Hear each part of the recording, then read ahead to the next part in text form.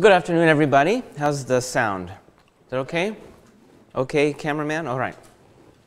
My understanding is that this is being recorded for posterity and for your viewing pleasure over and over again, or to let your colleagues who aren't here today know about what we're talking about.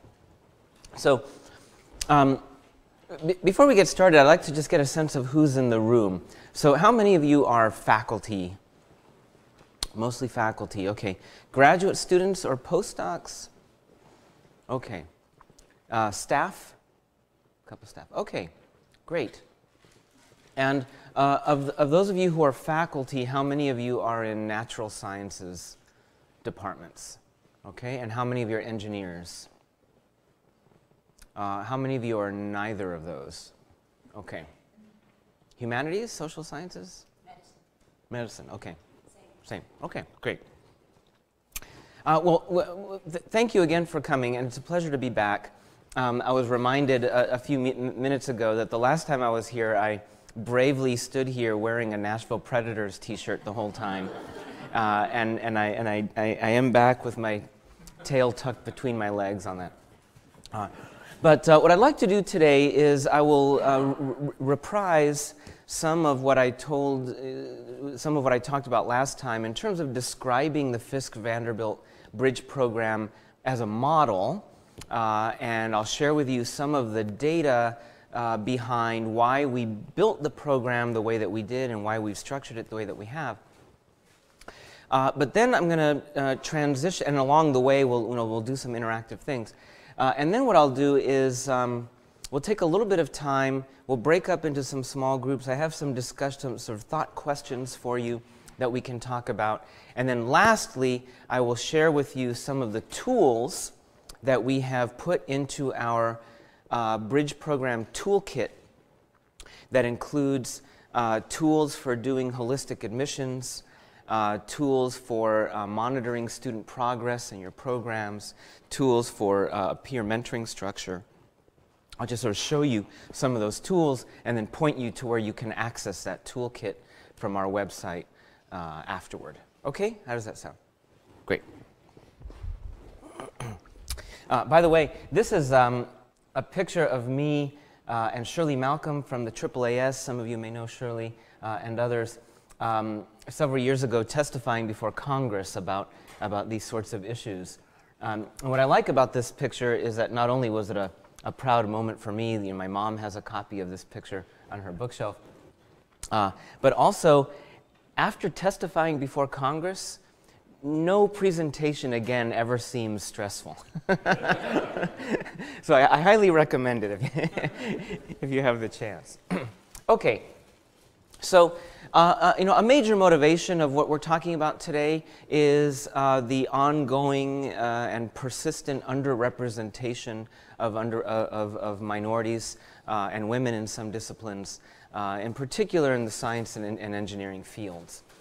This is a nice snapshot from this National Academies report, which I recommend, that really just captures in one view the steady attrition of underrepresented minorities here in brown, starting from the general U.S. population through to the college-age population. Underrepresented minorities are now a little over a third of the college-age population. So these are folks who are at an age and at a point where they are ready to enter the higher education system and are fully a third of our population.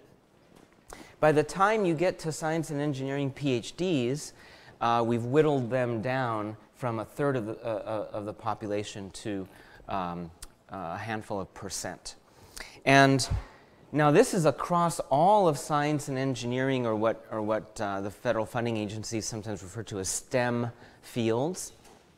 About 6–7% representation at the PhD level. But within STEM, there's quite a range. In the life sciences, a bit better representation. In the physical sciences and engineering, really quite poor, even compared to the 6%. So here's a question. Okay? See if you can estimate. The average PhD program in physics, I'm going to pick on physics a lot because I'm a physicist. graduates a black woman with a PhD, the average PhD program in the United States, graduates a black woman with a PhD in physics every how many years? How many think 1 year? How many think 5 years? Okay. How many think 10 years? How many think 15 years? And how many think 20? Okay. The answer is 20.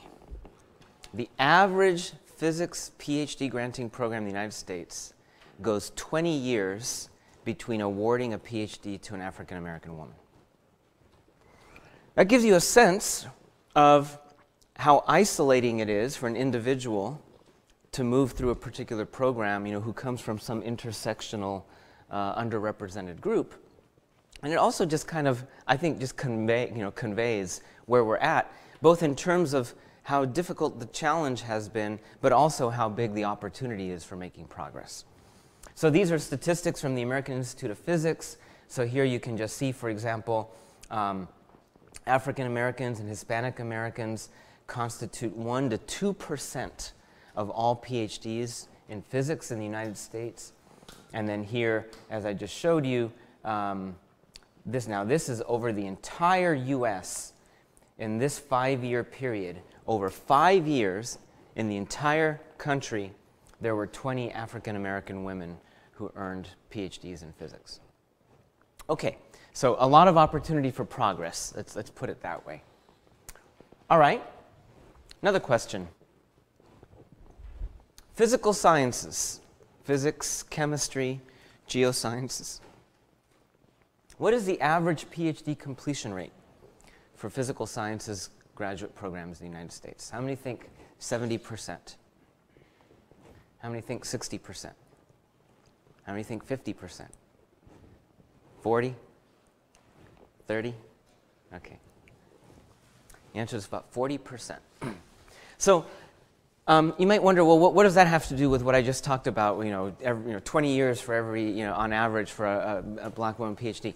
You would think that for as stringent as our graduate program admissions policies and processes are, for as much effort as we go to screen and scrutinize applicants to our PhD programs in order to really winnow down the pool and select the very best and brightest, and on top of that, considering what it costs, how much we invest as institutions and programs into the training of each and every single one of those PhD students, you would think after all of that, that we would have some relatively high, metric of having, in fact, selected the folks who are going to be most likely to persist and succeed. I don't know that we should expect 100%, ever with anything. But to me, when I first saw this statistic from the Council of Graduate Schools PhD completion study, 40%. Think about how hard we work at graduate admissions. And after all that, I'm talking national averages here, but after all that, you could, you'd actually do a little bit better just flipping a coin. Right? So, yeah. Do you know of any breakdown as to the reasons the 60% or maybe you're getting to that? Well, no, I'm not going to drill down into that. The PhD completion, I'll recommend the Council of Graduate Schools publication on the PhD completion study. Does get into some of those things. We'll touch on it a bit. I'm going to focus more on sort of the other side of that coin, no pun intended, which is how can we do a better job of selecting the kinds of folks who end up in the 40% currently. So here's a slide showing the actual graph from the Council of Graduate Schools study. And now I want to be clear, these are not statistics for underrepresented minorities alone. This is everybody. These are overall PhD completion rates in our programs, 7-year completion rates, okay? Life sciences, it's about 50%. Engineering, about 48%. Physical sciences, about 40%, okay? So if you thought it was just the physicists, the engineers are not a whole lot better. closer to a coin flip. Okay, so, motivated by some of these statistics, in particular, the very low number of underrepresented minorities getting PhDs in the physical sciences and engineering in particular, and at the same time faced with the clear evidence that we're not necessarily doing the best job of selecting at the front end those individuals who will in fact persist and succeed long-term through our programs. We developed the Fisk Vanderbilt Master's to PhD Bridge program. This is a slide that I show when I visit places to recruit for the program. Feel free to send your students to us. Nashville is a beautiful and vibrant city. In a nutshell, our program recruits students with an emphasis on underrepresented students who aspire to a PhD, who might not yet be ready to jump directly into a PhD program.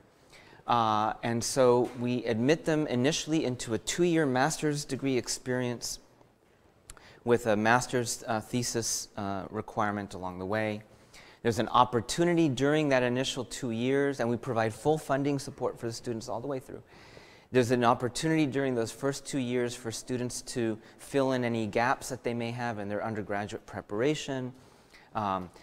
It's not at all uncommon for us to admit students who went to a small liberal arts college. Maybe they went to an HBCU where the quality of the curriculum was very high, or very good. But because of the size of the school, there may not have been the full suite of offerings at the intermediate or advanced level that we like to see in our incoming students. So sometimes the gaps in undergraduate preparation are not a sign of previous poor performance as much as just not having had the opportunity to take some advanced level courses. So during the initial 2-year master's experience, students have the opportunity to fill in any of those gaps. Most importantly, the students are getting immersed from day one into the research labs that they will hope to then continue in and join as PhD students, and then seamlessly transition into the PhD program and finish out their PhD. So that's the basic idea, and that's the nature of the bridge. It involves Fisk University, our neighboring historically black university, and Vanderbilt. And so we've been running this program for about 13 years now.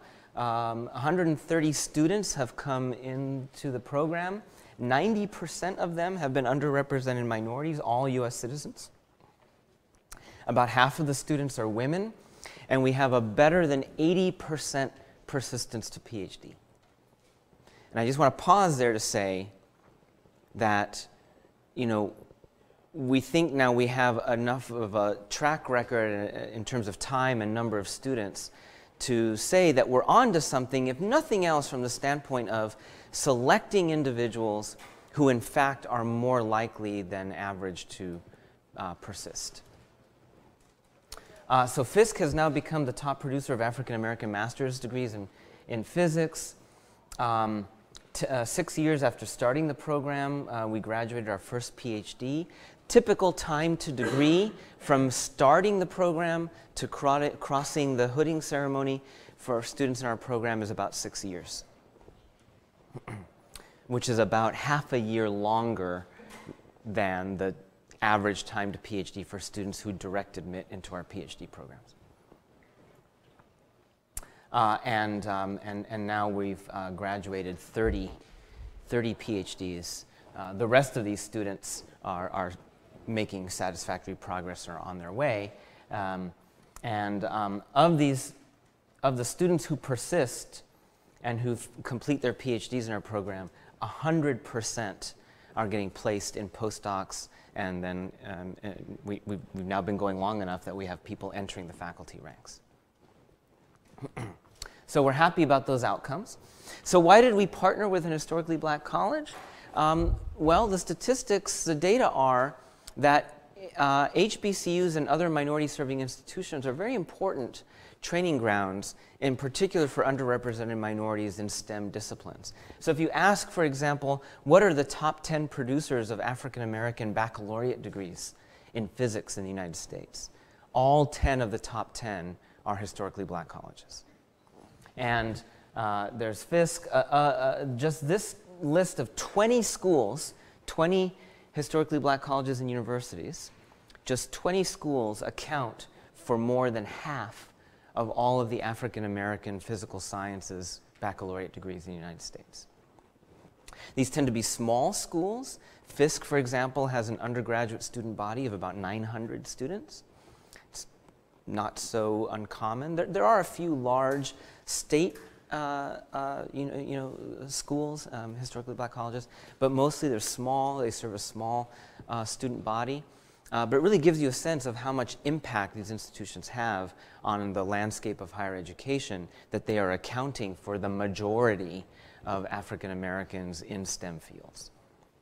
So it's very important to cultivate partnerships with these places.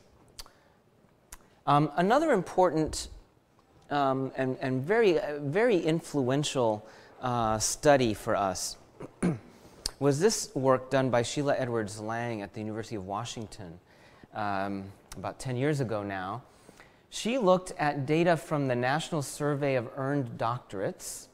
I guess that's not written here. The National Survey of Earned Doctorates is the national database that captures all individuals who pursue doctoral study in the United States. So if you have a PhD, you are captured in the National Survey of Earned Doctorates. And what Sheila asked was, over this 5-year period of time, there were 80,000 PhDs in science and engineering fields awarded in the United States. How did those 80,000 individuals get to their PhD was the question. And she broke it down by underrepresented minorities and majority. And so what you see here are the different permutations for how you get from an undergraduate to a PhD. And what's really interesting are these right two most comparisons. The comparison on the right is what, for those of us in the natural sciences anyway, would call the traditional path to a PhD. This is, you earn a bachelor's degree at institution A, you forego a master's degree, or maybe you earn a master's degree in passing, but it's not a terminal master's degree. And then you earn a PhD from institution B. Basically, one institutional transition, undergraduate to graduate. And what you see is that underrepresented minorities are underrepresented in that pathway, where underrepresented minorities are overrepresented by about 50% is bachelor's degree at institution A, terminal master's degree at institution B, PhD at institution C. So additional transitions, additional opportunities to get lost in the cracks. To be clear, the people represented in this graph all got their PhDs. But it was really informative to us to realize that students on their own for decades have been utilizing, or at least attempting to utilize, the master's degree as a stepping stone to the PhD. So our master's PhD bridge program really just sort of formalizes that two-step process, using the master's degree as a very intentional 2-year training period, and not just a kind of a pass-through, but really intentional training and mentoring period. Okay, let's talk about GREs now, because I'm going to transition into talking about holistic approaches to admissions. This is a very important topic. Can I ask a question about the master's program? Yeah. How do you fund these students? Was there endowment, a grant, or the university's decision to waive tuition, or how did that work out? Mm-hmm. So all of this started entirely with grant support. The very first students who came through the bridge program in 2004, it was my first year as an assistant professor. I had just gotten an NSF career grant, and I supported the first students with an NSF career grant. Going from there, we've recruited junior faculty, worked with junior faculty to write winning career grant proposals. We've had almost a dozen NSF career awards to junior faculty who participate in the program as mentors. So that has been infusing some support. But then we got to a point where the program was large enough, I mean, you see now 130 students in, that we couldn't just nickel and dime it like that. in a sustainable way. So now we do continue to bring in grant support where we can, but we've now really institutionalized the program. So FISC provides tuition waivers for all students who come through the bridge program pathway. FISC still has students who come in just for the terminal master's degree experience. They pay for that. That continues to be a revenue source for FISC. But for students who are participating in the bridge pathway, FISC waives that tuition. And then Vanderbilt has committed from our provost's office fellowships to support the bridge students as they make the transition into the Vanderbilt PhD program. So in essence, we have institutional support for the students' first 3 years, the 2 years of the master's, their first year transitioning into the PhD program. And then for the rest of the way, the students are supported by their programs and faculty PIs in the usual way. Okay. So let's talk about GREs. So according to the National Research Council, the median GRE quantitative score for physics PhD programs is, this is on the old 800-point scale. I know they changed the scale, but it doesn't matter.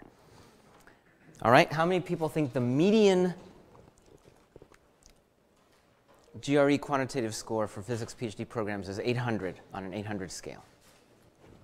750. 700.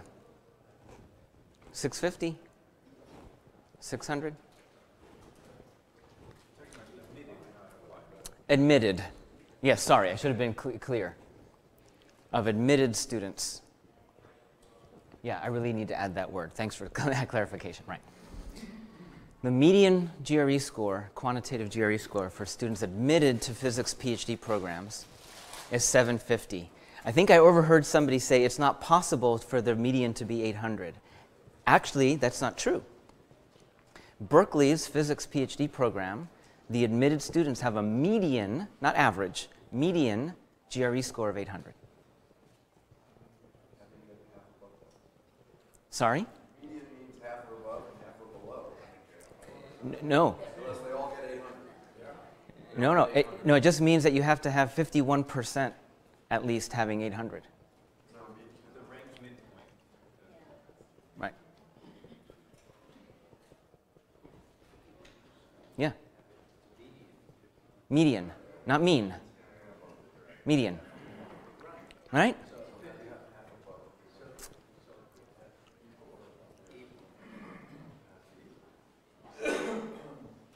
Okay.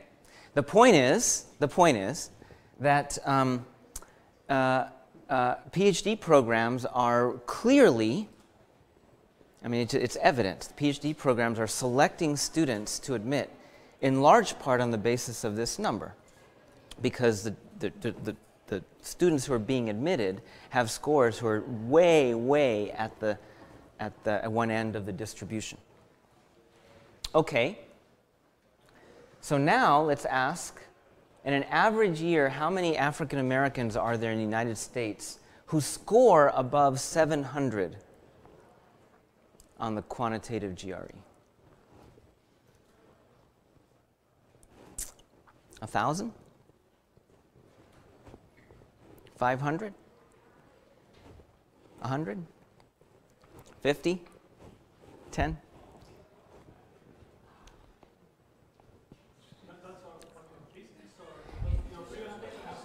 Yes, physical sciences. Yeah, students who are physical sciences majors and who are applying, how many of them score above 700? So I just told you that the median physics program, that the typical physics program admits students with a median score of 750. So let's drop that down a little bit and ask who's scoring above 700? And the answer is about 10 a year. So the reason I'm going through this sort of step by step with you is that you have to understand that if you're going to apply a filter like this to your pool, and where you're, in essence, aiming, whether you realize it or not, but in practice, if what you're aiming for is a median of 750, the number of individuals who are even above the sort of the cutoff that you're, in practice, whether you realize it or not, imposing, is already negligible. And everybody, Stanford and Princeton and Harvard, are going after these 10 folks. So good luck, But more importantly, those are not the only 10 people who stood in line to take the test, at least considering going to graduate school.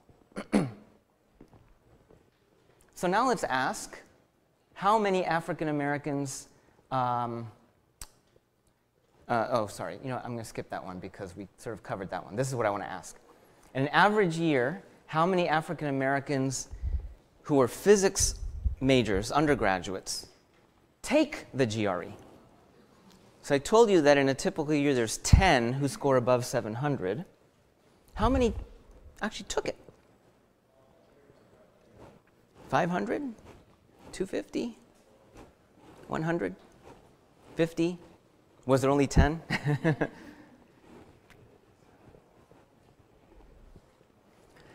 So, people don't take the GRE for the fun of it.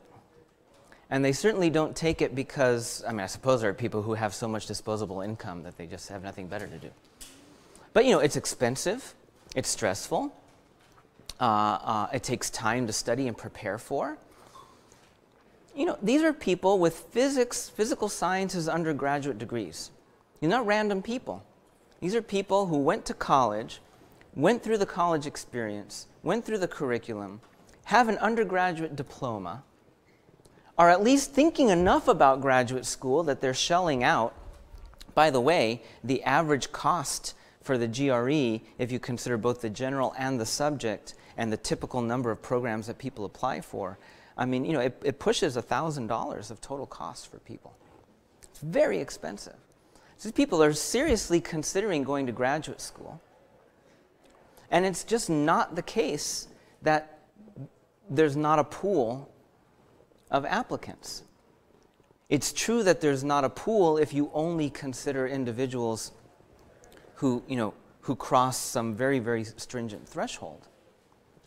That's your 10. But we've been throwing away a whole lot of folks who at least are interested. So Casey Miller, who was at Florida, is now at Rochester, and I published this in Nature a few years ago. To me, this was, this was really eye-opening. ETS, the people who make the GRE exam, are under no requirement to share their data, and so it was some effort to get these data.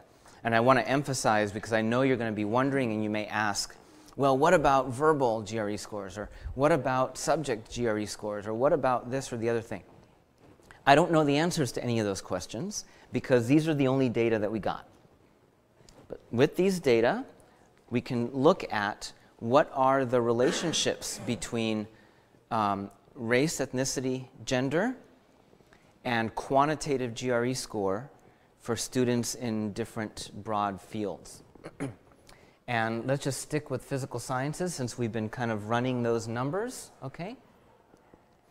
And what this is showing you is, again on the 800-point scale, what the interquartile range distributions of scores are for test takers in each group.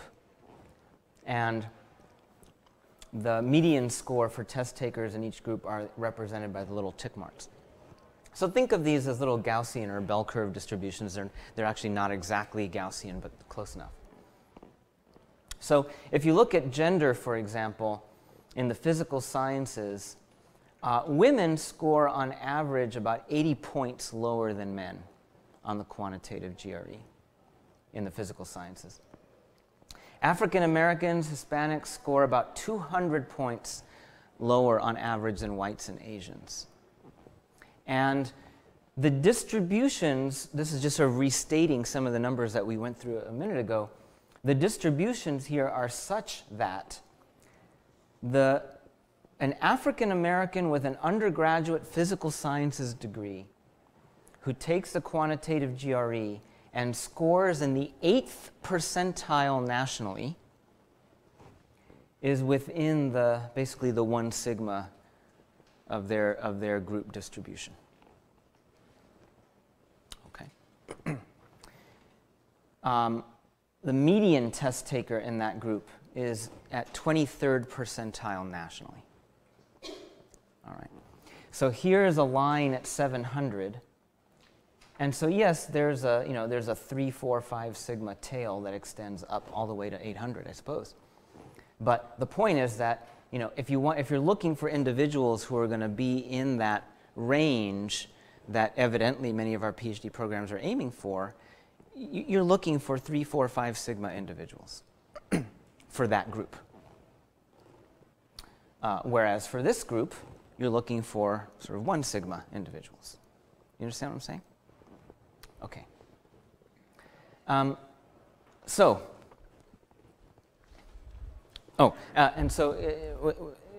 let's just move on. Okay, so next question.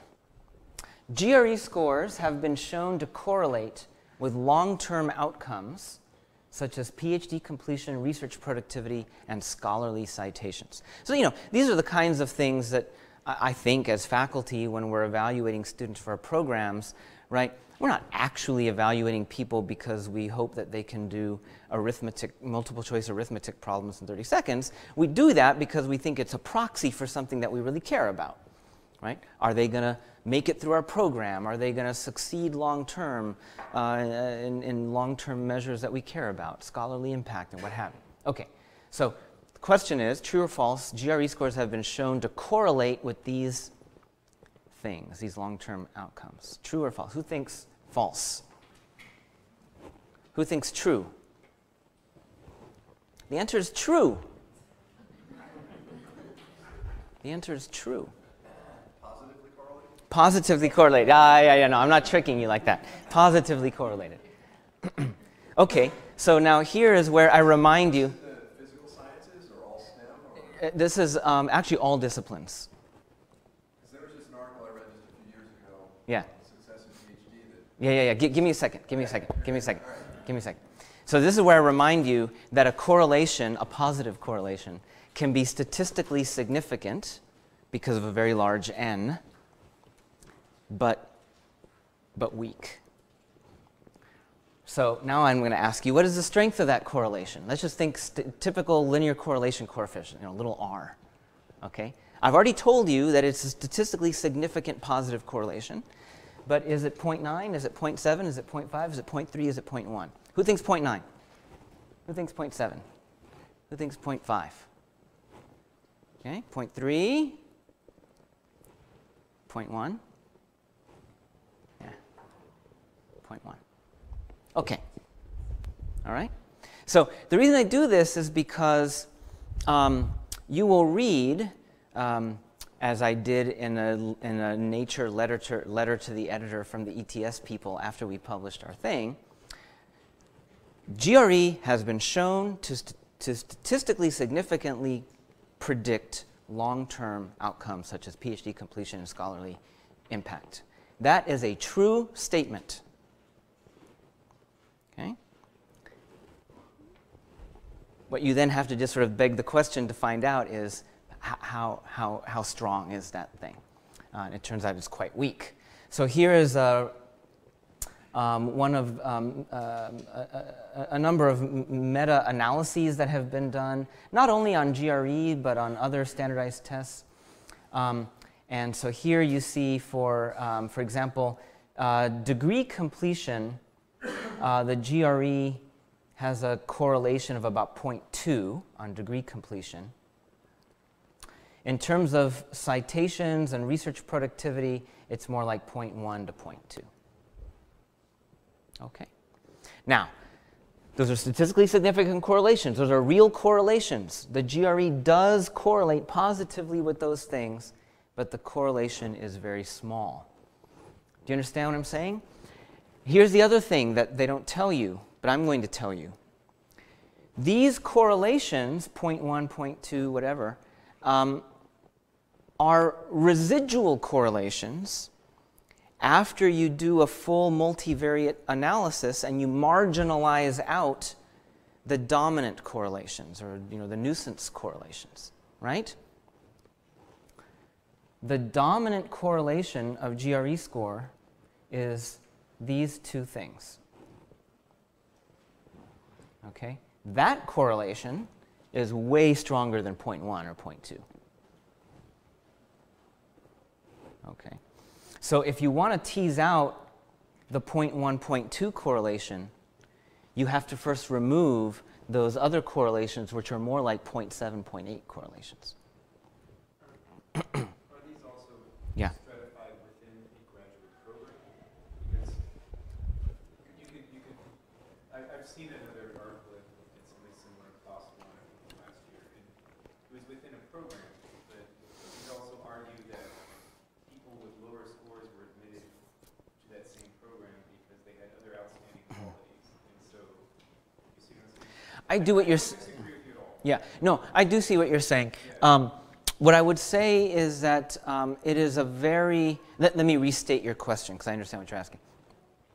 It is a very difficult problem from a meta-analytic standpoint to really get at this because, I think the way the psychometricians would say it is that you're dealing with a limited range problem, right?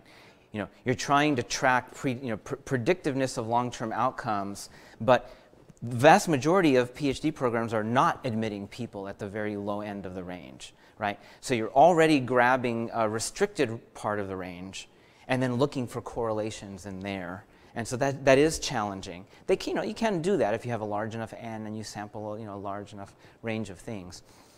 I will tell you that with 130 students now who have come into our bridge program, having been admitted without regard at all to their GRE scores, but with the benefit after the fact of the knowledge of their GRE scores, we've actually run the analysis. Okay, it's an N of 130, but what I can tell you is that when we ask the question, is there a GRE score, if we had known their GRE score in advance, or if we had taken it into account, is there a GRE score, even if it's a very low one, where if we had drawn the bar there, we would have made it more likely that we would have selected people who were going to persist versus not persist?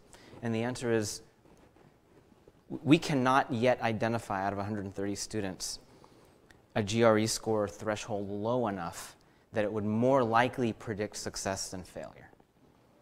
Okay. And and maybe that's not so surprising now when you look at these distributions. I mean, these are folks who have college degrees in physics or chemistry or whatever, and 8th percentile national score is fully within the range for that group, right? And so, anyway, you might wonder, okay, well maybe if you only if you draw the cutoff at 4th percentile, well maybe now you do better. But anyway, now you're really starting to push it. The point is that these distributions are so skewed and so biased. That other factors turn out to matter much more. So there's an astrophysics analogy that I like to use, but I think you all get it. Okay, so we decided to set aside GRE scores. We don't use GRE scores at all as a part of our admissions process, and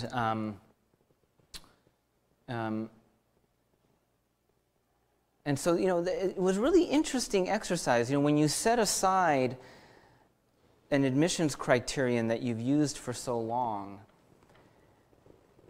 it kind of forces you to ask, well, then what are we going to use to evaluate people?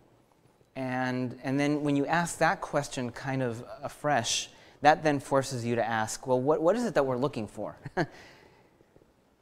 And if we're clear about what we're looking for, then maybe we can be clear about what measures are most likely to predict those things, right? So we just kind of, went through an exercise. What is it that we're looking for in people, right? And then, went into the literature to see what we could find about what predicts, these kinds of things. And so we've ended up with an admissions process for our PhD programs that focus essentially on two things. One is what I would call basic academic preparation. And that's not just a code word for GPA, undergraduate GPA. What I mean is we look very carefully at applicants' undergraduate transcripts, try to get a sense of the trajectory that they took through their undergraduate experience. It's quite common, for example, for students to have started college, they fall flat on their face their freshman year. We see D's and F's sometimes in the freshman level courses. But then what you see is that they sort of, maybe they took a step back, maybe they try again, they kind of retooled, they kept going. They got through those courses, they kept going. Maybe they hit some snags again along the way, but then they took a step back and they kept going. And you start to get that's a very common sort of trajectory or narrative that we see in the transcripts. And the overall GPA, as a result of that kind of trajectory, might not, as a number, look particularly impressive. But what you start to see there is, okay, this person, they got through the program.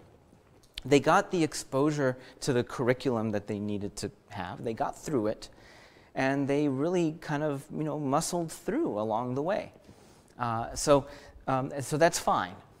So that's, basic academic preparation. But then the other thing that, in essence, we have used to replace the GRE is this thing that in the psychology literature is sometimes referred to as growth mindset, sometimes it's referred to as grit, sometimes it's referred to as performance character or successful intelligence.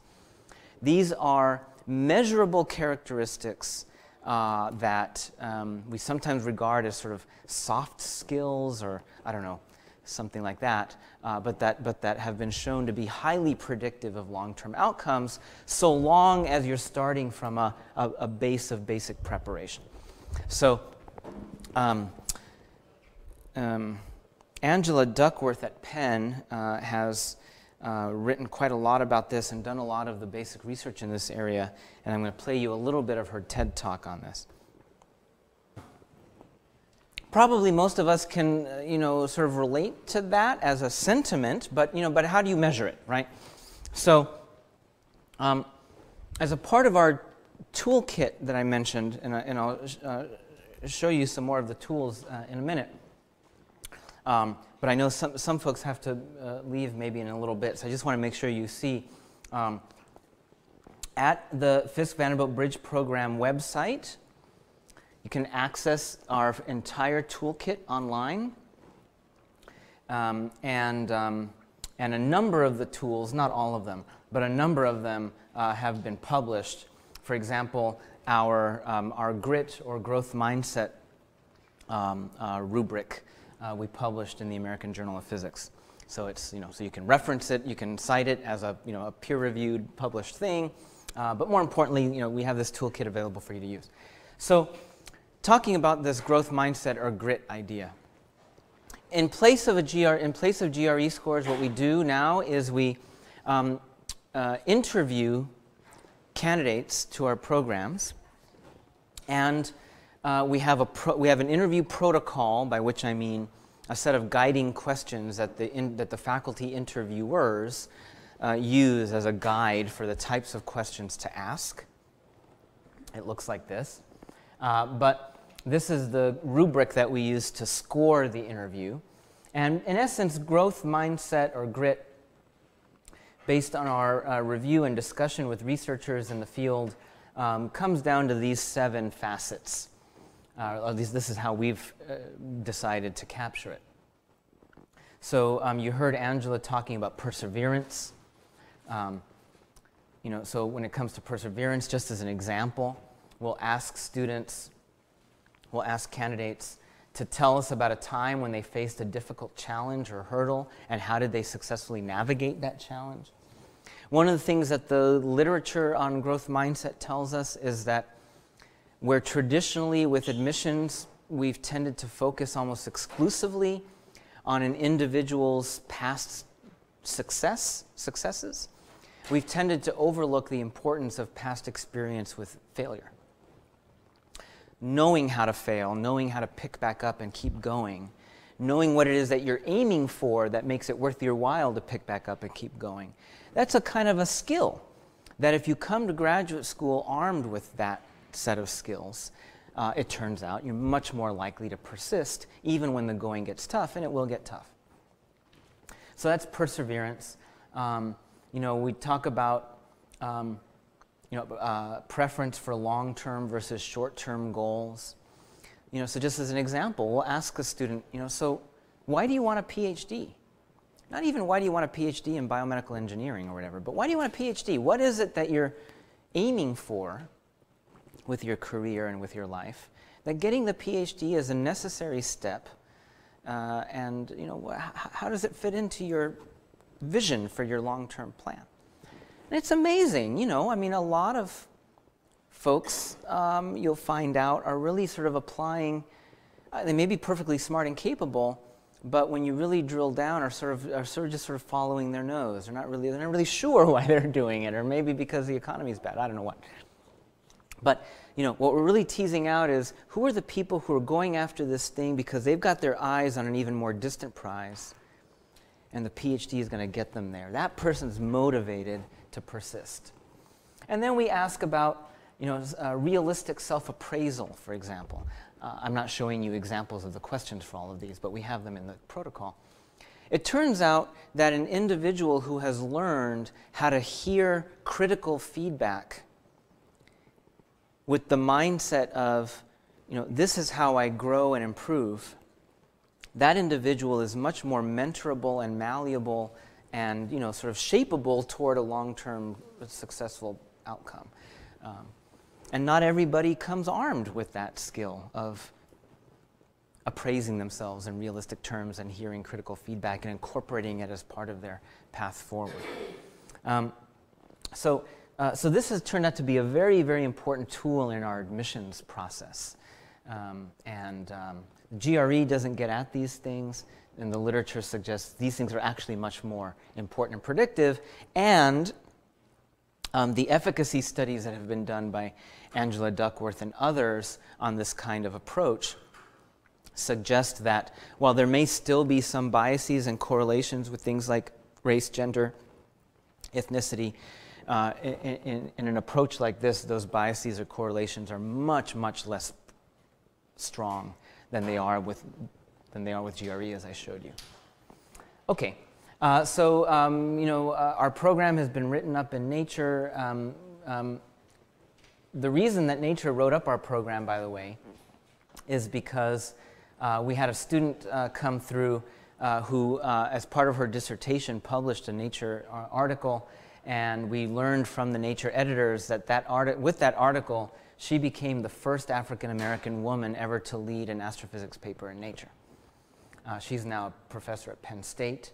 The first black woman to get the PhD in physics from Yale came through our program. In some cases, the students come in, they do the master's part, and then they go to other, usually more highly ranked PhD programs. That's okay. The first member of the Sioux Nation to get an advanced physics degree is now a postdoc at a national lab. First Native Hawaiian to get an NSF graduate research fellowship. She's now a postdoc at Caltech. And I told you the overall statistics. So, I highlight these just because, and we're very proud of these students, but it really just sort of shows, these are outcomes that we would want for all of our students. These students are not just surviving, they're really thriving. And this is the point in the story where I tell you that of the 130 students who applied to our program, almost without exception, those students came to our program after having been turned away by every other PhD program that they had applied to. When we created our program, we did it with the intent of building capacity nationally. Okay. And so now in certain disciplines, for example, in astronomy and astrophysics, our one program supplies approximately half of the underrepresented minority PhDs in the United States to underrepresented minorities. And that's in part because we're drawing into this largely previously overlooked talent pool, but also because we're not simply trying to outcompete our peers. We're specifically recognizing that there has been overlooked talent, and we're bringing those students in as new capacity. So we're very proud of that. Okay, so I'll just end here by saying that in addition to how you evaluate people at the front end, it also, of course, matters what you do to people once they're in your program. And so we've developed tools in our toolkit for structuring, networking, and sort of the lead up to the job market for students. We have a toolkit for what we call a wraparound mentoring structure. So there are peer mentors, postdoctoral mentors, and of course faculty advisors and staff. One of the things that you'll find in our toolkit, and if you're interested later, I can show you an example, we've developed a dashboard tool for tracking students as they progress through their programs, but with much more sort of intentionality than I think what we often do. So for example, with the dashboard, we do a once-a-month check-in. We have a steering committee of faculty who once a month go through the dashboard to see where each and every student in the program is in their progress, identify students who may need some additional support, who may be encountering some difficulty getting into a lab, who may be at a point where they need some networking connections for that next job, right? So that's what I mean by sort of tracking progress and being very intentional about making sure that students get what they need when they need it at points along the way. And that dashboard tool just gives us a way as faculty of making sure that we don't overlook anybody and that we're paying attention to what their needs are at the right time. Okay, so I'll leave you with this. Again, this is the web address to our website and then to the toolkit. I've tried to emphasize how important minority-serving institutions are and developing partnerships with them if you can. The master's degree can be utilized, I think, in creative ways as a stepping stone for many students. The GRE and our over-reliance on it has been a real problem, and we now have other more holistic approaches that can be used. And then I didn't say much about it, but again, mentoring is also very important, and happy for you to access our tools on that front as well. So I'll stop there. Depending on how much time there is and what you would like to do here, I had a short, small group activity that we can do, but I will follow your lead here. I think we're out of time. Yeah. So we still have 30 minutes for this Yeah. this room. How Okay. long is that activity? Oh, I think about 10 minutes, but So what do you think? You want us to take a shot at the activity? Have we do it? Everybody? Okay, let's do it. okay, great. Okay, thank you. So just before we transition into the activity, again, it's just a brief thing, just to get you thinking about some things. Maybe just see if there are questions about what I presented or, yeah. Maybe it's in the toolkit, but I wondered about the actual physical experience Mm-hmm. the students actually did to prepare for Vanderbilt and what programs you might have done into recruiting them and preparing them as well. Yeah.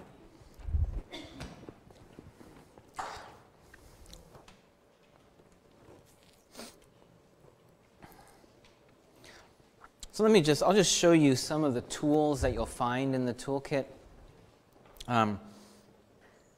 So for example, we think about the overall end-to-end experience of a student kind of in these terms. So in terms of mentoring, there's the peer mentoring part. There's what we refer to as the bridge path planning, and I'll show you what I mean by that in a second. The transition to the PhD, and then so on. And so, Okay.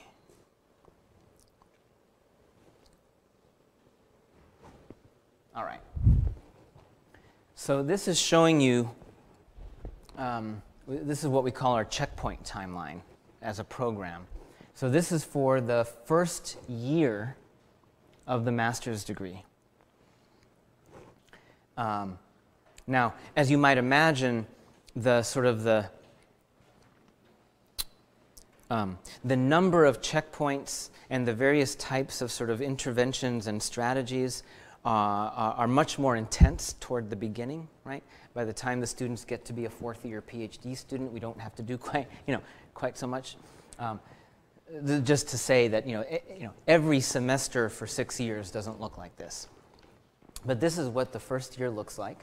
So prior to the first semester, we bring the students in a month early for a boot camp. And so during that boot camp, we cover some basics that we think most students will benefit from. We do a calculus review, basic statistics, basic computer programming, a handful of things that faculty have decided to create short, week-long modules around. But from the standpoint of the student's progress, the most important thing that we do during that boot camp is a skills assessment. And so that depends. We have skills assessment tests for all the different disciplines, and we now have tracks in astronomy, physics, chemistry, biology, materials science, computer science, biomedical engineering, psychology. And so the idea with the skills assessment test is that, we've already admitted the student. And by the way, I should have said our admissions yield is 100%. Maybe it's 99%. But, as I told you, we're bringing students in who, almost without exception, have been turned down everywhere else. Our application deadline is April 15th, specifically so that those students who have been turned down by everybody can say, okay, right? So we're evaluating them on their potential. We offer them admission. They all say, okay, I'm coming. And then having admitted them, now the questions with the skills assessment test is, right, this is now a low stakes thing from the standpoint of the student, right? This is not, are you in or out? You're already in. The question now is, where should we place you in the curriculum at the very beginning so that you hit the ground running, so that we're on-ramping you toward the PhD program, but starting from where you're at, right? So we have a skills assessment test in physics, we have one in chemistry, etc. And then going into the fall semester, about halfway through the semester, we check in with all of the faculty who are teaching the students in their various courses. We know every single course that every single student is taking because we did the curriculum placement exercise with them. And we ask the faculty, how are they doing? How are they progressing? We do an e-poster session where each student in their first semester prepares a poster as if they were going to a conference, and then they just put it up on the screen and they have 10 minutes to talk about it. Generally, they don't know much about what they're talking about, but it's at least an opportunity for us to know that they've connected with the lab, they've at least gone to group meeting enough times to get a sense of sort of what the lab even works on, what kind of research questions are being asked, right? It's really just a way for us to make sure that the bridge path is taking shape for them. And then in the spring semester, you see this bridge path meeting.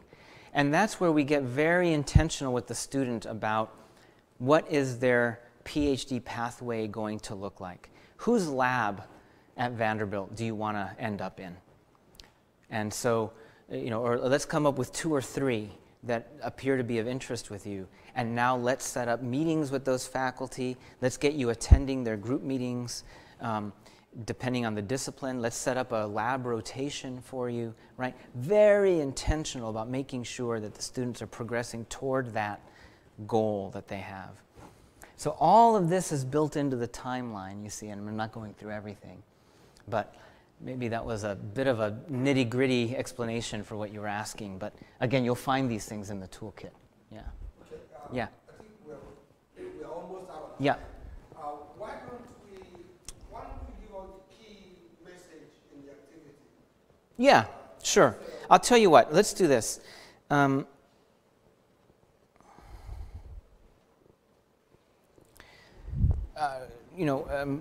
We can maybe just, instead of actually doing it, I can just sort of show you. So, I have found that it's helpful to kind of think about these questions in light of everything that we've talked about today. So one is, if you think about, as faculty, this is really directed at faculty now. If you think about who are the very best students that you've had over the years, come through your labs or come through your department, even if they weren't your own students, what would you say in retrospect were their most important qualities? What are some of the characteristics or qualities of those very best students? And what of the things that were in their admissions files when you were evaluating them for admission, map onto those qualities that you would say were so important? We won't, do it here, but think about that. Just think about that. My experience is that most faculty who have been around the block, a couple of times and have worked with a number of students will generally say, there really is something about that perseverance, that sense of orientation, that long-term goal, that persistence through difficulty, and maybe there are ways to teach these things. I actually have been following the growth mindset literature, wondering whether there are ways that we might structure activities for our junior graduate students to convey some of these skills. It's actually not clear from the research literature whether you can just sort of, do a workshop and teach people perseverance or teach, right?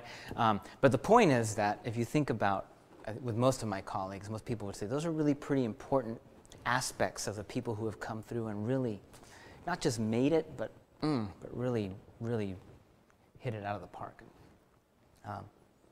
Conversely, I think it's also important to ask the question, if only because we tend to forget, right? About affirmation bias, right? You tend to remember the things that conform with your preconceptions and forget the ones that are negatory. But about half, nationally, about half of the students that we're admitting to our PhD programs don't finish. So think back as a faculty member. We've all had them. You may have had them in your own lab. Certainly you've had them in your program. Students who, when they were admitted, it was like, you admitted them, right? You were sure that, their application file really suggested that they were going to really walk on water.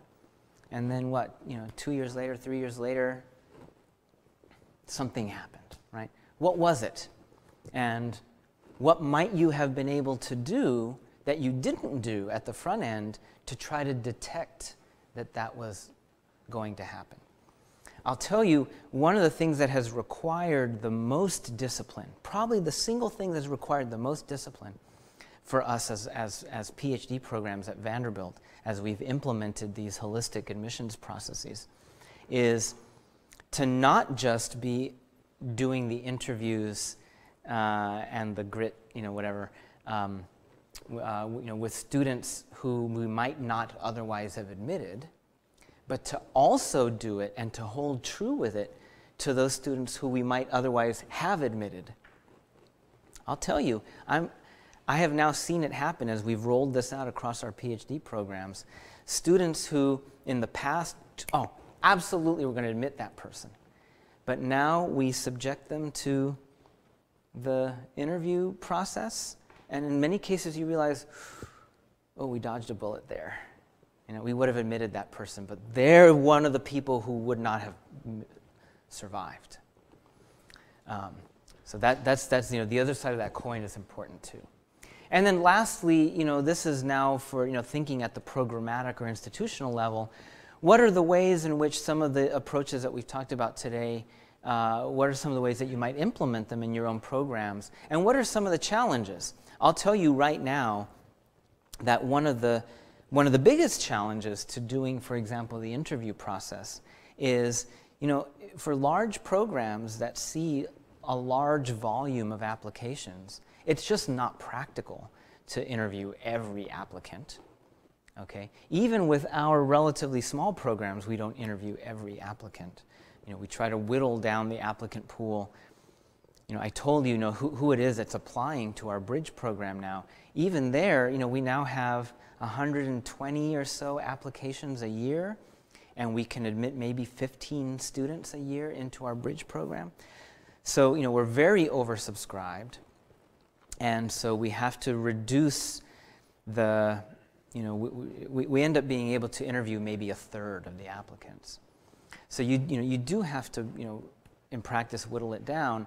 What I will just offer to you, maybe as a final closing piece of advice on this point, is a strategy that we've used quite well with some of our high volume application PhD programs is we say, go ahead and make your short list of candidates, the people that you would have in the past just admitted or offered admission to. Go ahead and do that the way you always did, but before you actually offer them the admission, do the interview stage. And then, in addition to that, once you've made that group of top candidates, make another pass all the way down your spreadsheet. Maybe you sorted it by GRE score, that's fine. But go all the way down. Make sure that you're not overlooking some potentially qualified, women, underrepresented minorities, other groups that basically just kind of got pushed down below the fold on your list. Make sure you don't overlook them. Grab a number of those and make sure you give them the interview opportunity, right?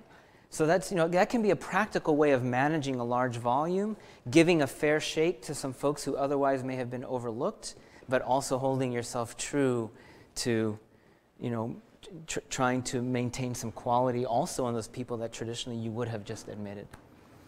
So I'll stop there and, yeah.